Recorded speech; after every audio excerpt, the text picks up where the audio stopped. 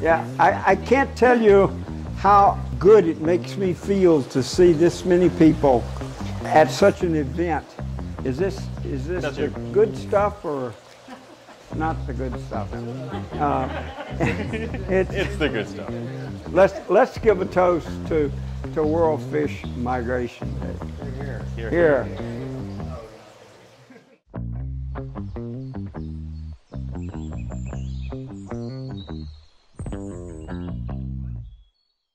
Most fisheries experts are calling the stream fishes the most endangered or threatened group of vertebrates in the United States.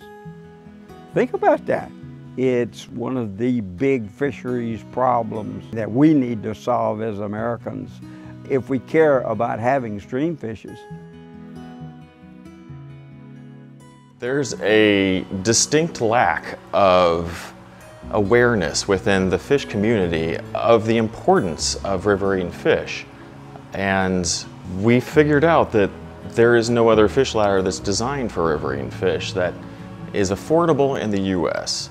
And so we came up with a modular fishway that will transport fish above historical dams or in any dams they're not planning on taking out. And all fish species should be able to use this ladder. This is a 2-foot wide, which is what we have in Indiana. We're here in Rowan, Indiana at our fishway that's been installed for 8 years to reconnect with our partners and to evaluate what is inside the fish trap. This is a wonderful site for the fish passageway. The reason it's so beneficial is the fish, when they hit to this spot, they couldn't go any further.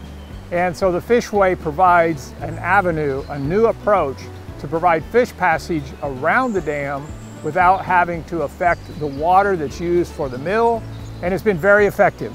We've had fish go through that were as small as 40 millimeters and as large as 750 millimeters. The fishway has been extraordinarily beneficial to the ecological resilience of Eel River, as it would be, I truly believe, in any riverine system where it could be installed around a low-head dam or perhaps even a larger dam.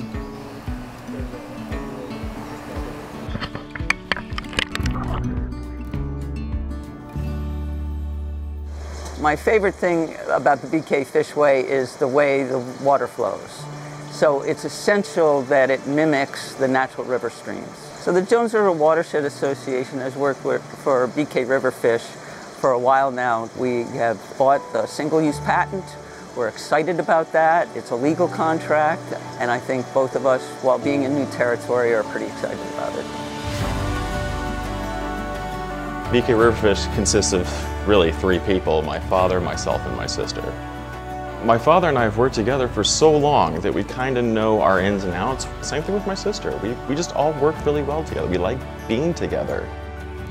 I hope the future of BK-Riverfish is just to really keep doing what we're doing and do it on a larger scale to improve our situation, our relationship with stream fish, which are just so totally overlooked. So just totally overlooked. Yeah, but that's what I hope.